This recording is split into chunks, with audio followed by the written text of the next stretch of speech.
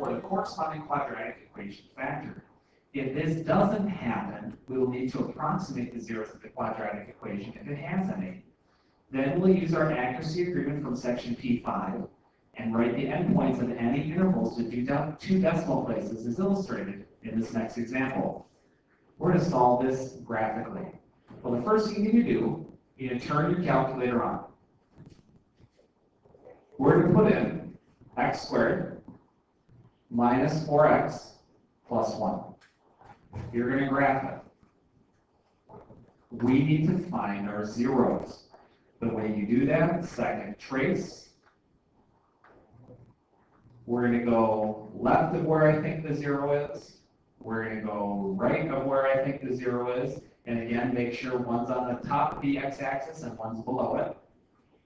So that means 0.27. 0.27 is going to be my 0.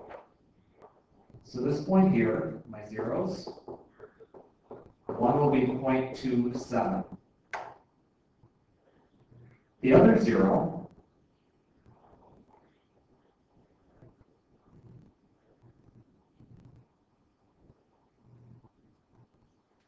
will be at 3.73.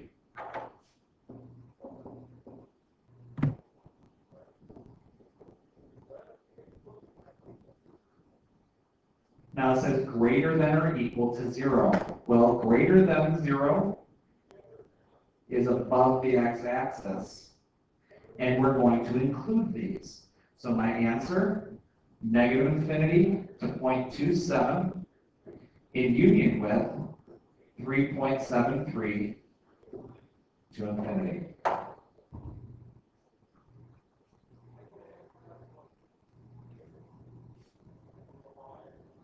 Moving on to B,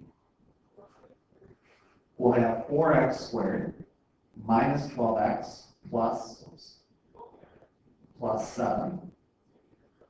We want to see where this is less than 0. Well, second trace, let's find my zeros.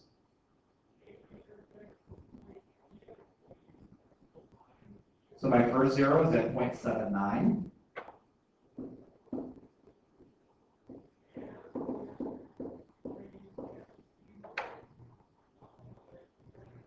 My second 0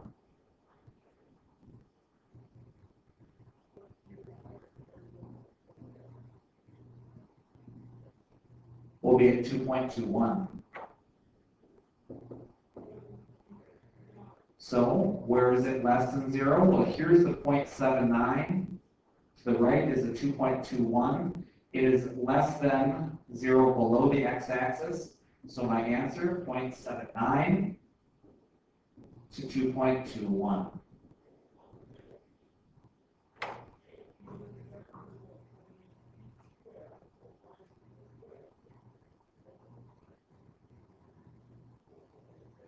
Now, we're moving on to example 6. It says solve the inequality graphically.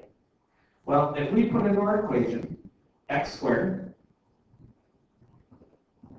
plus 2x plus 2. And the problem says we want to see where this is less than 0. Well, as you can see, there are no zeros here, and the graph does not go below the x-axis. So because the graph does not go below the x-axis, there is no solution.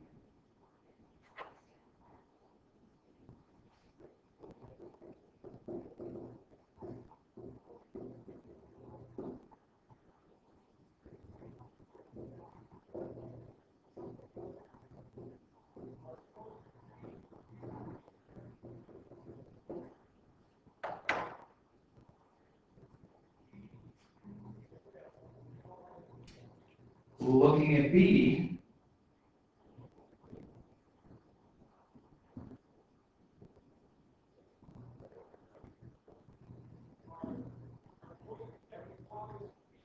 we'll have this graph here. You can see that it doesn't go below the x-axis, or it doesn't. Let's zoom in. You should be able to figure out that 4 and 4 give you 8. So right there, you should be able to see that the 0 is 4, but doesn't go below 4. So this one, again, will have no solution.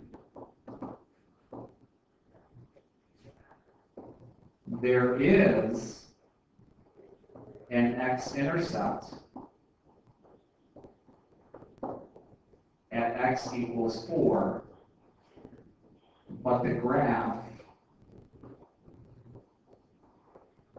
doesn't go below the x-axis.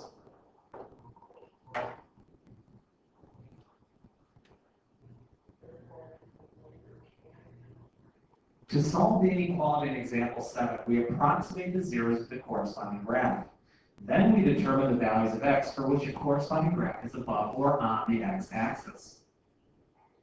So if we look at example 7, solve the inequality graphically. What we're going to do, we're going to put this equation into our calculator. So x cubed plus 2x squared minus 1. Put that into your calculator.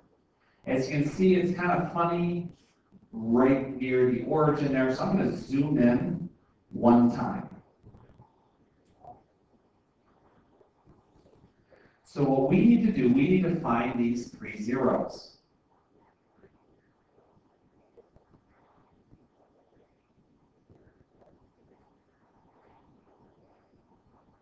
So left of my first 0, right of my first 0. So my first 0 is negative 1.62.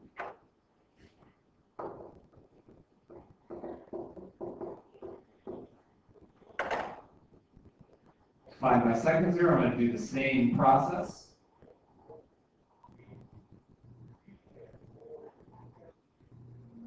At negative 1.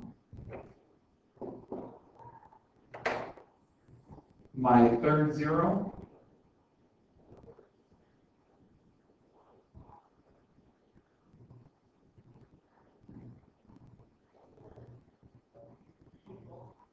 will be at 0.62. So I have the graph here already made. We know that this point here will be at 0.62. This point here will be the negative 1. And here's the negative 1.62. Where is this graph greater than or equal to 0? Well, it's above the x-axis and between negative 1.62 and negative 1, and after 0.62. So my answer will look like this. Let me try to rewrite that there because it's ugly.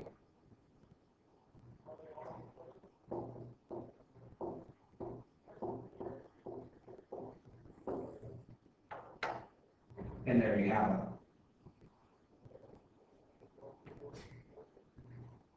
For part B, I'll just put in my calculator as is. I'll have 8x minus 2x to the third minus 1.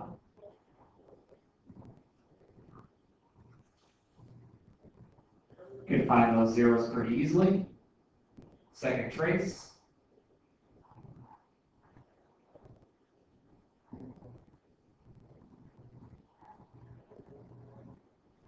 My first 0 is at negative 2.06.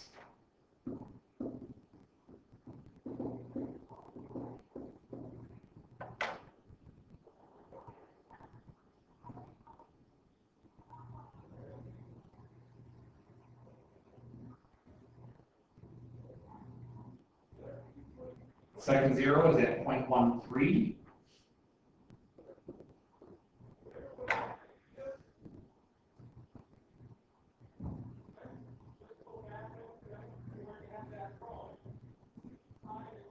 And my third 0 is at 1.93.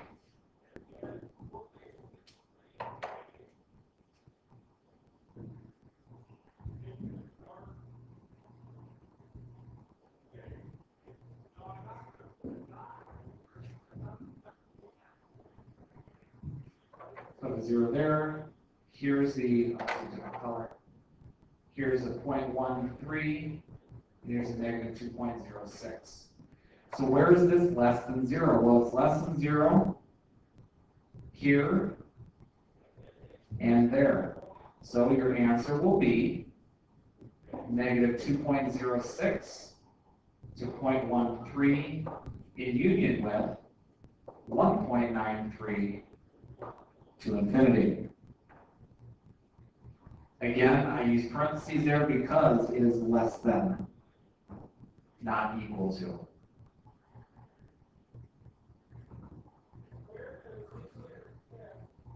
The movement of an object that is propelled vertically but then subject only to the force of gravity is an example of projectile motion.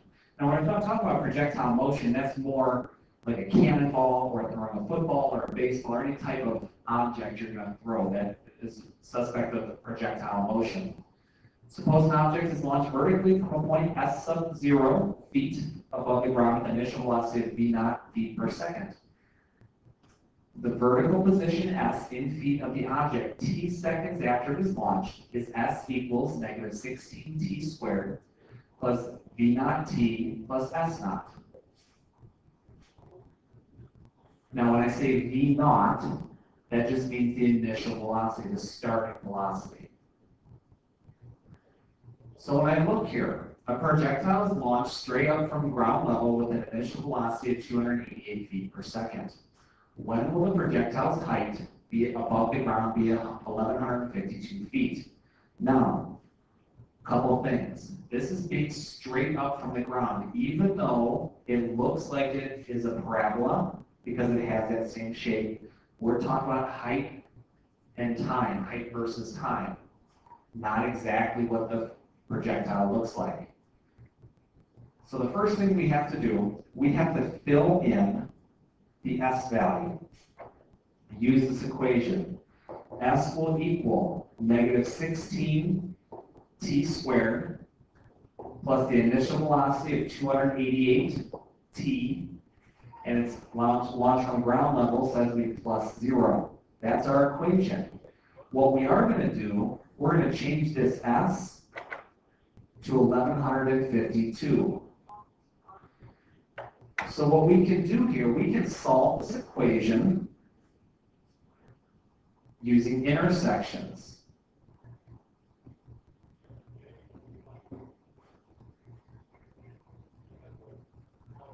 So we put y1 as negative 16x squared plus 288x. Y2 is going to be 1152. Change our window a little bit. We'll go negative 2 to, say, 10.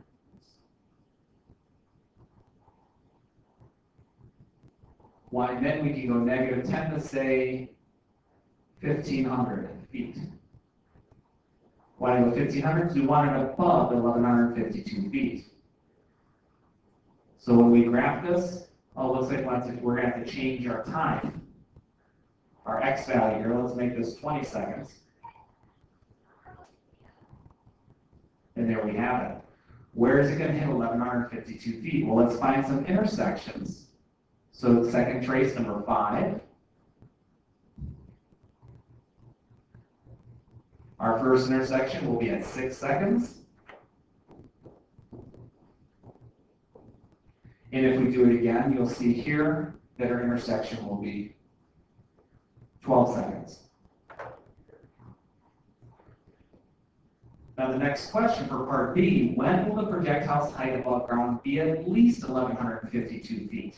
Well, it says at least, that means it's got to be greater than or equal to 1,152 feet. That's the lowest it's going to be. That will be in between 6 seconds and 12 seconds. That will be this area of the graph right there.